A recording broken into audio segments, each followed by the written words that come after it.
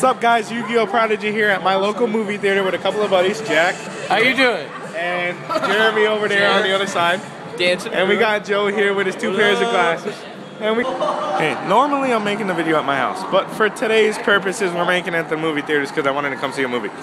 But the 2014 ban list for January has come out, and wouldn't you know it, all the Dragon Rulers got limited, finally.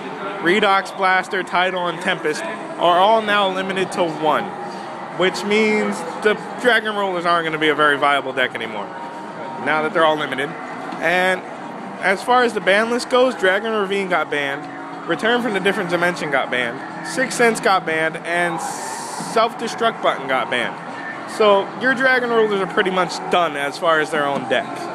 And for all you Dragon Ruler players out there, I'm sorry. But for everybody else that didn't like playing against Dragon Rulers, I think we made some progress on that. And as far as Drag Unities go, with the Dragon Ravine being now banned, they're gonna have to take a loss on that one. But, you know, what can you do? The Dragon Rulers were abusing the card.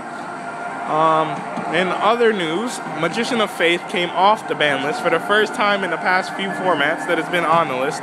It's been on the list for quite a few formats now. So now it's currently off the list.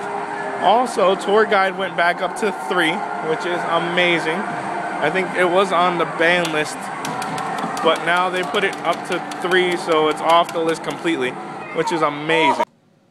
Okay, so that's everything that's going on with the new ban list that has just been revealed.